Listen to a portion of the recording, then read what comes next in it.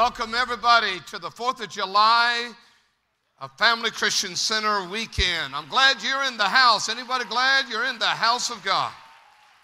And all of our out-of-town guests and all of those that went out of town and all of those that are watching, let this be a glorious, glorious weekend of enjoyment of freedom. I'm reminded that the Declaration of Independence in its making, as Thomas Jefferson, one of the 5 committeemen appointed by the congressman to put together the Declaration of Independence.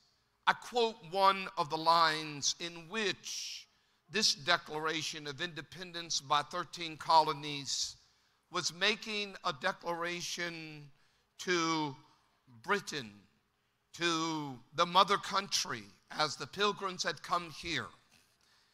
And there they decided that independence was important, that taxes and government and making this a nation would be important to the people that sacrificed to get here from over the Atlantic. And as men of 13 colonies gathered together to choose their best leaders, we find that Thomas Jefferson and John Adams, these men qualified to put words together, to put a piece of document together called the Declaration of Independence. They would then send it to King George and not only recommend, but to say clearly, we will now take care of ourselves and we will make our own government. We will not have to depend upon the mother country. We will not have to depend upon other countries. And so in this birthing process, this like a woman being pregnant, now going to give birth to a new freedom, to a new land, and to a new nation. Of course, it was not readily received. And so the people must rally around a piece of document and unify in the spirit of freedom. And the Declaration of Independence was that piece of document in which was read in 13 colonies, and that all that were members of the 13 colonies knew what it said and declared these words that I quote from some of the Declaration of Independence. It says, "We hold these truths to be self-evident, that all men are created equal, that they are endowed by the Creator with certain unalienable rights, that among these are life, liberty, and the pursuit of happiness." I would like for everyone to join in with me and speak these words that are from the Declaration of Independence. Are you ready? And I would like for you to do it loud. If you don't know how to read, just act like you know how to read and repeat after the person next to you. Everybody together. We hold these truths to be self-evident, that all men are created equal, that they are endowed by the Creator and with certain unalienable rights, that among these are life, liberty, and pursuit of happiness. You never met him, but I hope we meet him. Thomas Jefferson needs a great big applause or an amen and wow in this piece of document. We see that they sent it, and it was sent with the bloodshed of the Revolutionary War. They say the first president, George Washington, once fought for the British, was a tremendous soldier in his own way, was promoted to a lieutenant in the British armies, then become very, very passionate about the land and the Virginia that he lived upon, realizing that it must have independence. He joined, or they collaborated, Congress did, to hire or to ask or to choose one that would lead the commanding officers and the armies, the young armies of the 13 colonies. It was George Washington. They say he was 30 feet from the British bullets would go through his clothing, but never hit George Washington. The Indians called him the White Ghost Rider that could never die. And in the conflict, in all that he was in the skirmishes and the fighting, George Washington led. It was that cold winter time in which it was going to conclude, and no one knew when the war would be concluded. But it was George Washington's decision to take the cold soldiers. Muskets were not many, and boots were not many, and the clothing was not warm. But George Washington decided in the midst of winter to attack the British. And smartly as he did, we won the Revolutionary War. But what was so moving and passionate, if you read history, it was George Washington on a white horse that stood out in front of the armies and was not afraid to lead. Give us more people who are not afraid to lead for justice, for freedom, and for righteousness. Today I stand before you. We all are here, and we all could say, thank God for the United States of America. You can't appreciate that, but you can appreciate it if you'll save your money and go to a third world country. Take a trip beyond the borders of the United States of America. You hear in the news of people begging, slipping, and either going under the wall or over the wall or coming by boats, wanting to come here. And if you was to ask every immigrant, and I know that some have come with motives that are not good, but the majority would tell you, we have heard about the great land called Promised Land America, a land where men are created equal, and that men can strive for happiness and pursue life. And there is the desperation from where they come from. It is not there, the freedom. And so the effort is made to come to a land that has the Statue of Liberty, that says, bring me all of the poor and the bonds and those that want freedom. And today you and I am privileged to say, I was born in the United States of America, and not ashamed to say, thank God for the United States of America. The freedom that we enjoy, the freedom that is in our schools, in our public places, in our neighborhoods, in our cities. We could quickly go to media talk. We could quickly go to the media's voice box and dwell upon the negative, because on my television set and on my podcast and on my social media and my radio, usually the media is not so positive. But I want to tell you, it is positive, because God is still in control of the United States of America. I know that there are those that scream with loud voices that America is going to hell in a handbasket. Everything is coming apart, and all because we live in the moment. But I want to declare to you, on the same day that Thomas Jefferson read his last letter at noon on July 4th, 1826, he was the second president. John Adams was the third president. Both had been at odds. One was 90 and one was 83. They had now retired, and now they were in their place. One was in Virginia, while the other one was in Massachusetts. John Adams and Thomas Jefferson did not agree politically. There was tremendous rivalry between both of them, and there was always at odds. But in the latter years of both of their lives, they settled down to love one another to agree that it was a great sacrifice what they had done by building and putting together the Declaration of Independence. There was one thing that they agreed upon, and that is it was not the 4th of July. It was the 2nd of July that the Declaration should be celebrated. They agreed strongly and would always proclaim it was the 4th of July in Philadelphia, or it was the 2nd of July and not the 4th. It was the noon hour of 1826.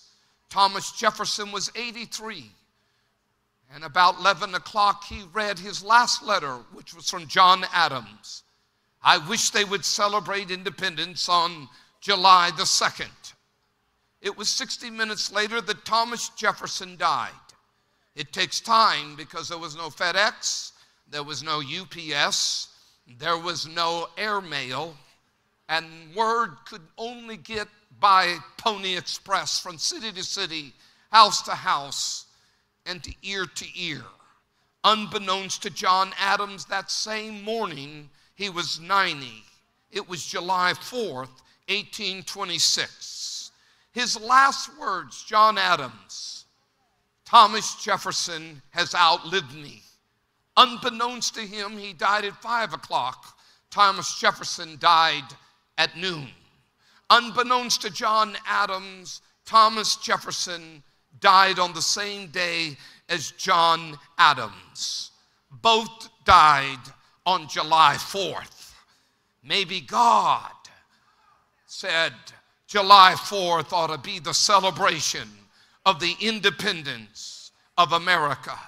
And so we have adopted, and we are here today because men who were in disagreement and agreed, and they quarreled, but thanks be to God, they always turned to God, and God knows how to keep freedom alive and well in the hearts and in the nation. The only way that we are going to be able to keep freedom in our families, freedom in our schools, freedom in our streets, and freedom in our nation, freedom even in our world.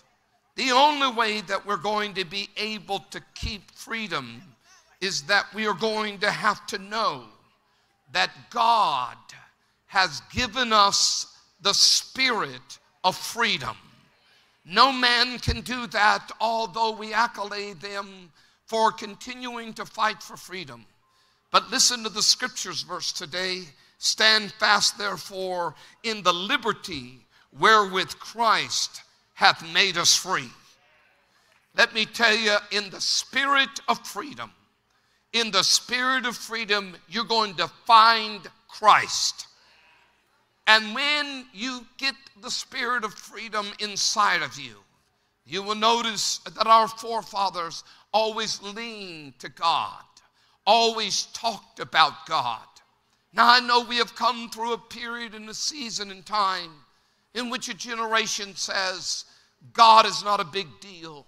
So we are going to graduate God, or I could say, kick him out of school. Take his textbook, his Bible, and place it out of our educational places. We have gone through where people have lost conviction, and they have said, we will do such and such. May I tell you that when freedom comes, it delivers you from where you are, but it also gives you a right for what you're going to experience. Freedom can be mischievous. It can be mistaken for, I can do anything that I want. If you're not careful, you will find that freedom will do things to you that will not prepare nor give you great future. Just because you've got freedom doesn't mean you can do anything you want. You will notice in the scriptures, as they put it back up in Galatians 1 or 5 and 1, Stand fast, therefore, in the liberty wherewith Christ hath made us free, and be not entangled again with the yoke of bondage. In other words, Jesus is saying, I'm going to give you freedom, but you're going to have to be careful how you use freedom. It was a great thrill that day when I got my license at 16 years of age. It was a great thrill that I was handed the keys by my father, and he said, now you can take the car. It was unbelievable, that moment of 16. I rolled all the windows down, even though it was hot, and I turned the radio as loud as it could go, even though the speaker was broken. It was so cool to sit back at 16 and have my hands on the wheel of that car and say, I have freedom now. There's nobody watching. I've got license in my pocket. And if I can get between the policeman and the speed limit, I have freedom. I have freedom to go down the highway. I have freedom to pick anybody up. I have freedom to go where nobody can follow me. And in those days, there was no GPS, and there was no stickers on the car where you could follow where your children are. And I would recommend all grandparents and parents find those stickers and put them on when they're not looking, so you know where the car is. Freedom was so incredible, but I found out that in my freedom at 16, I could take advantage of my freedom. That I could do things that I was not supposed to do. We'll change the course of the story and talk about college students at 18 years of age. Goodbye, Mom and Dad. I'm going to college. Mom and Dad drops them off at college. And all of a sudden, there's freedom. Freedom to get with the fraternity and to get with all of the people and groups who do things they're not supposed to do. There are drunken parties, and then there are sexual activities, and then there are drugs. And all of that is in that world, all because someone has said, I now have freedom. My mom and dad, and nobody knows what's going on. I can do anything I want to do. And you will find that that freedom that is given to you, if you do not use it right, it can destroy you. You find yourself doing things you should not do. The first date, nobody is around. The first time you're with a girl and a boy, just want to tell all you young men, date a girl. I didn't have to preach that 20 years ago, but now you have to say, date a girl. A girl. You know what a girl is. Girls date a boy. And in that freedom and in that moment of freedom, being alone, taking the car, being by yourself, freedom, it feels so good. You can hold her hand and you can say things that you can't say in front of your mother or your father. And the Google eyes, etc. That's as far as I'm going, is holding hands and Google eyes. Where are you going? What did you do in the moment you had freedom? Freedom in which comes to all of us in segments and times. And what we do with it is very important. How can I stay in the boundaries of freedom and not wreck myself? I have seen individuals that have read of individuals and met individuals that won the lottery. And the lottery they thought was freedom.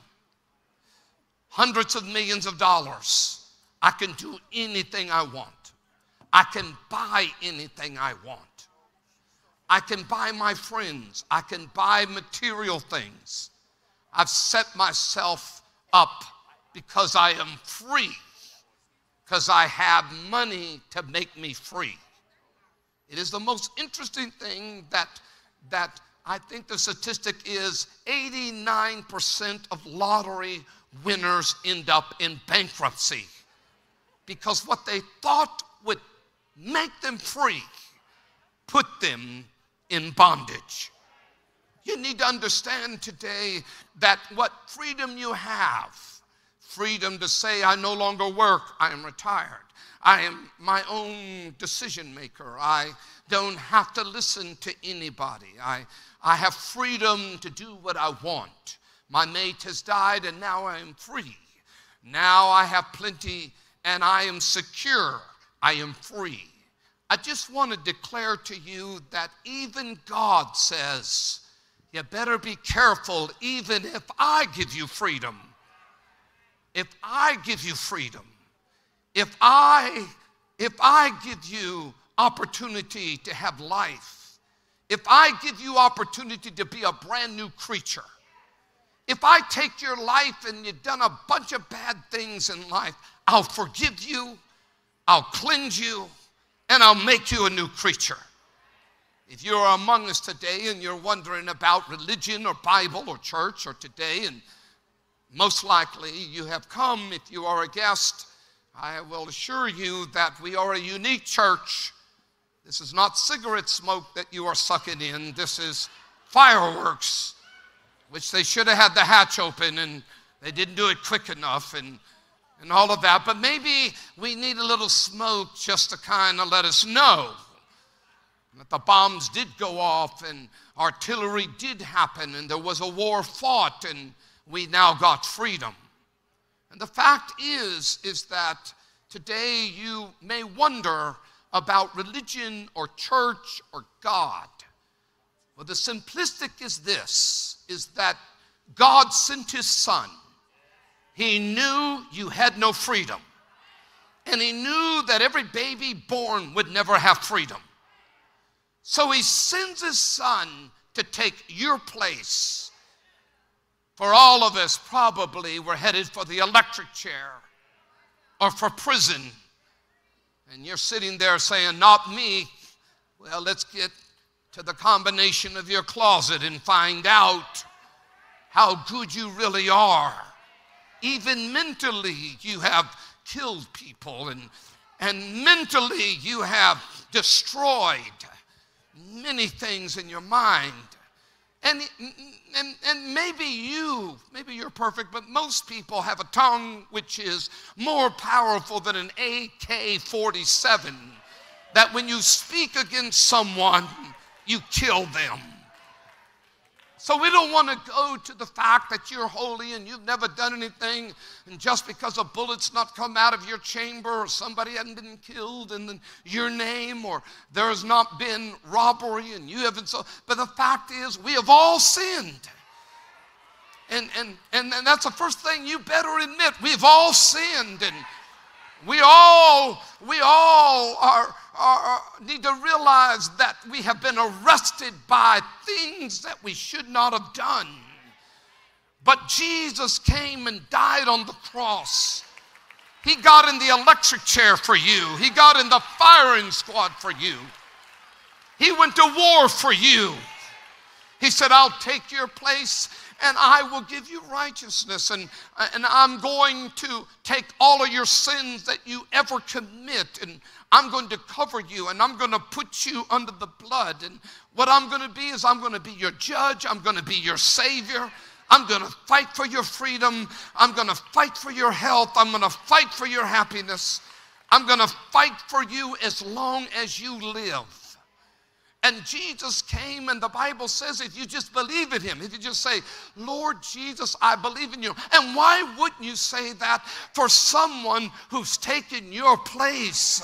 That we all should have paid for something we've done wrong.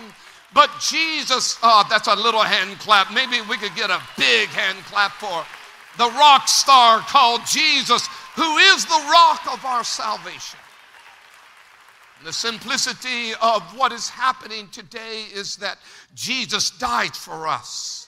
Jesus is the King of Kings. He was God's son. May not be a big deal to you, but it's a big deal to God. that God said there'll be no excuses, because I'm going to give you a choice to be free. Free from your addictions, free from your mentality handicaps, free from your cancers, free from your hurts, free. I know everybody here has felt the edge and the sting of hurt and being let down and somebody not treating you right. But Jesus said, look to me and I'll make things right. And he said these words. These are great words of Jesus. He says, I'll make you a new creature. I'll set you free that the devil can't touch you. There's a hand clap moment right there. I mean, come on, a hand clap moment right there. Meaning, Jesus says, look, you're not perfect, but I'm going to help you to be perfected. If you just talk about me, if you just believe in me, if you just won't be ashamed of me, if you just say, Jesus, you are the Son of God. I don't understand why you did it, but I thank God you did it. And Lord, I want you to know, I want you to come in my heart. When you do that, you don't have to be perfect. You don't have to have everything right. You just ask him to come into your life and he cleanses you. See, his blood, let me explain his blood. His blood is like soap and water. It cleanses you. You become a new creature. Let me excite everyone that doesn't know this today. This may blow your mind and you're not going to figure out what I said. But it will plague you in such a way in which you'll have to smile about what I'm about to tell you. And that is, here's the deal. Whatever you've done in the past, your friends know, your parents may know, people may know stuff on you that you wish you had never, number one, told them or even did it with. Oh, I'm talking to a perfect crowd here today, but I'm trying to find somebody who's messed up. My hand is up. I'm a messer-upper. And I don't know how I got to this point. But then Jesus comes along and says, do you believe in me, Steve? Yes, I do. Here's the deal, Steve. Everything you've done wrong, just by the way, Steve, I'm the one that has created you. I knew you when you were in your mama's womb. Are you hearing what I'm saying? The reason why you're here today, it's not an accident. No, somebody brought me. Oh no. A long time ago when you were in your mama's womb, Jesus saw you coming on the 4th of July and said, it doesn't matter how you got here, and I'm about to give you freedom.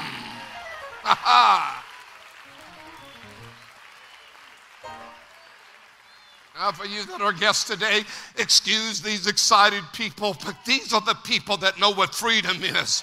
Because, you know, most people can't say amen and shout in church. Usually they go to a funeral service when they go to church, and everybody does sign language, and everybody's, oh, my.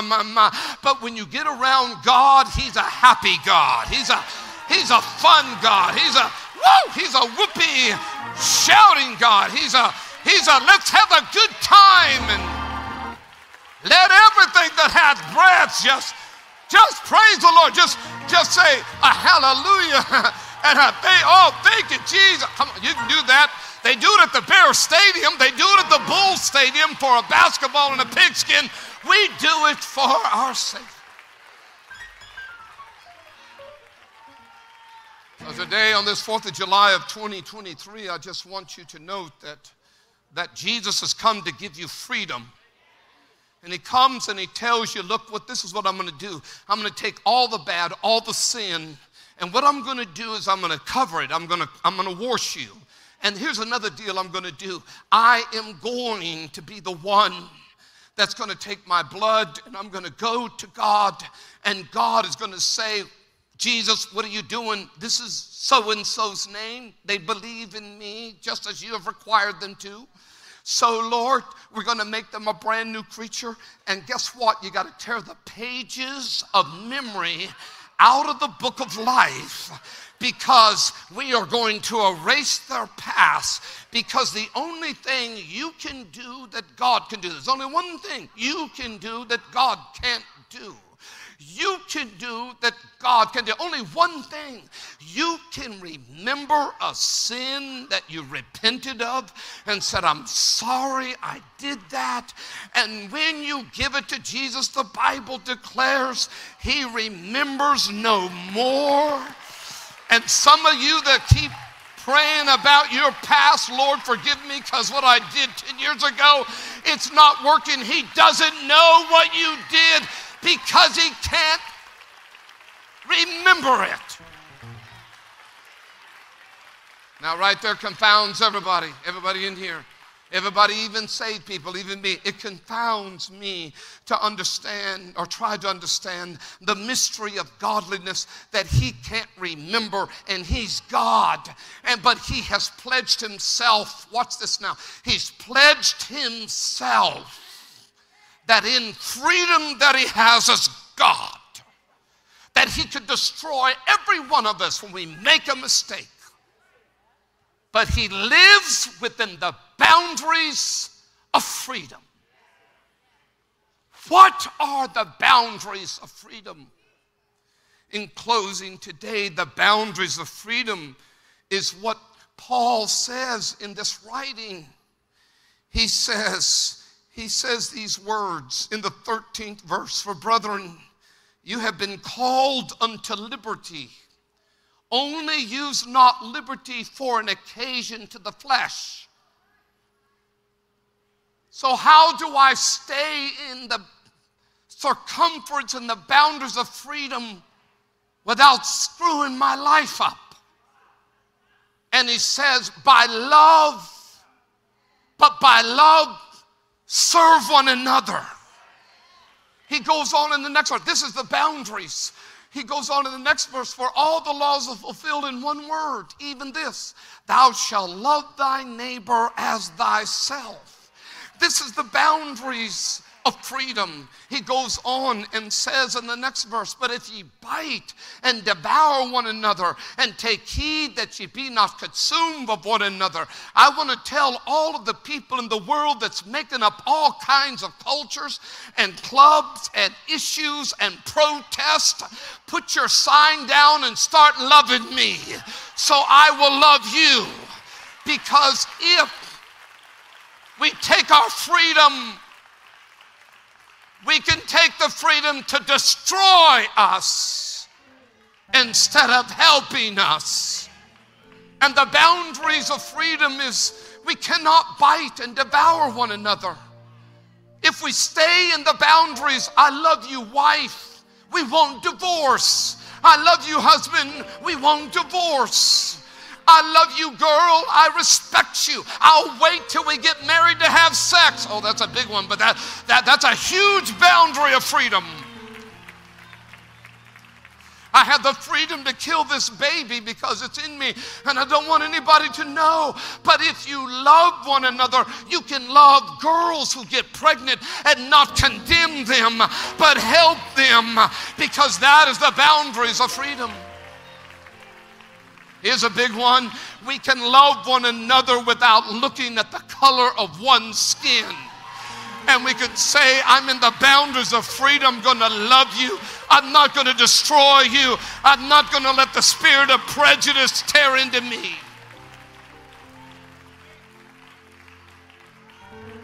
The boundaries of freedom. Give us one more verse of that, Galatians. This is the boundaries of freedom. So I say, walk in the Spirit, and ye shall not fulfill the lust of the flesh. He gives us a list of all of you. Let it be a warning. Money will say you're free. Your independence will say you're free. Walk away from your parents and you'll say, I'm free. Walk away from people who guide you. I'm free. But if you live by your flesh, you're really in prison. And when you're in prison, you can't love yourself.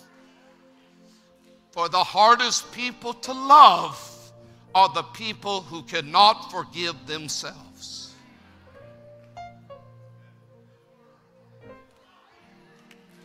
Because when you don't love yourself, you don't love anybody else. I don't care how many times you get married. I don't care what titles you have. You're in prison. You're in bondage. And quickly he gives us the list. He says, look, hey guys.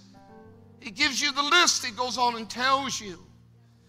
And you can read it on your own. He tells you.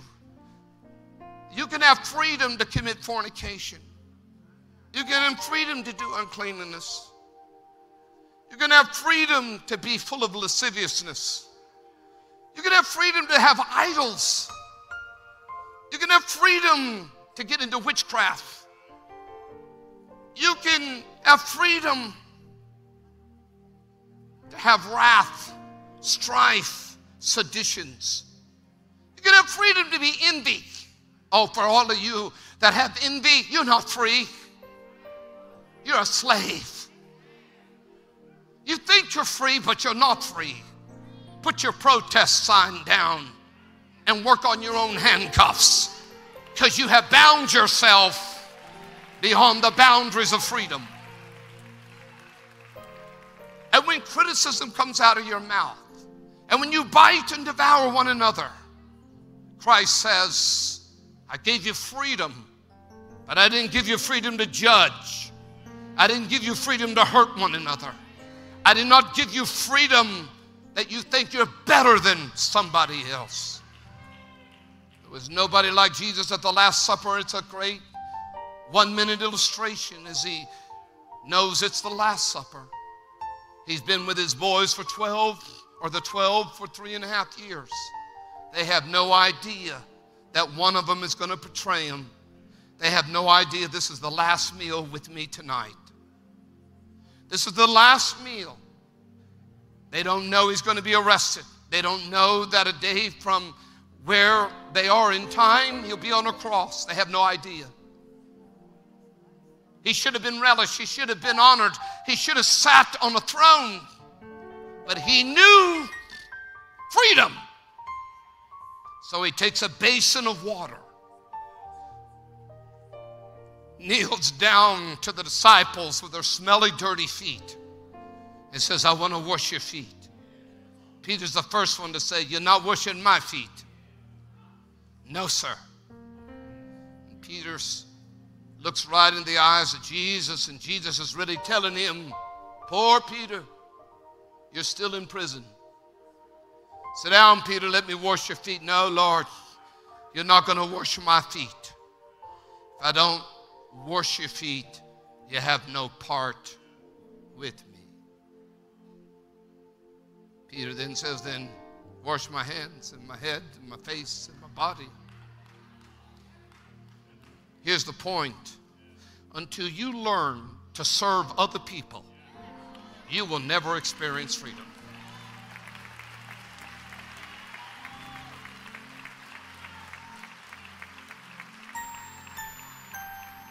Who do you serve today? Who do you serve? Who do you serve? Do you serve envy, wrath, doubt? Who do you serve? Do you serve anger? Do you serve cussing? Do you serve all the stuff that's happening in life? Oh, I can't wait to go to the party. Can't wait to get drunk. Can't wait to meet a new one. Can't wait. Who do you serve? You're serving your flesh. The Bible says, I'll make you free. But the key is, the only way you could stay free is to love one another. And let me say this real quick. You can't love somebody else until you love yourself. And you'll never love yourself until you forgive yourself. And if you're waiting on somebody to forgive you, don't wait. Turn to Jesus. He'll always forgive you. And once you know he's forgiven you, it don't matter if people forgive you, because he's the one that has set you free, not people. Not the famous people. but Jesus. Gentlemen, take your places. We're all going to stand for the honoring of the real Statue of Liberty. Would you like to see it? We brought it today to show you the real Statue of Liberty.